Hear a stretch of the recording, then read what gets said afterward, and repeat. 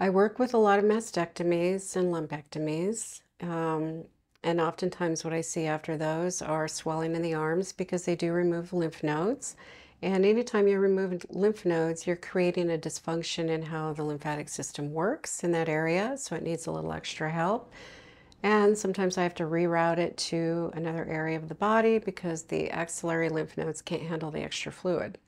Work with a lot of lipo, cosmetic surgery, mommy makeovers, and a lot of times when they do that incision across the abdomen, ladies don't realize that that fluid is not going to flow through the scar, so I have to reroute it other places of the body, and that's up to the axillary lymph nodes in the armpits.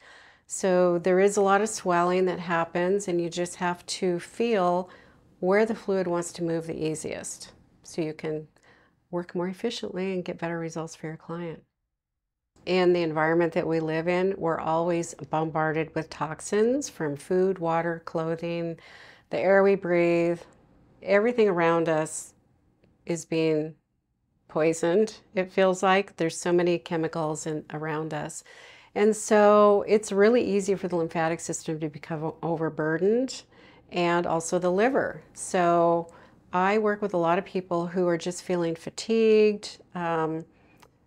They don't know why they're so tired all the time, and so I work with a lot of people like that. And if you feel really healthy, I personally believe everybody should get a lymphatic massage at least once a quarter minimum, just to help their lymphatic system out and support removal of the toxins, and also give your immune system a little kickstart.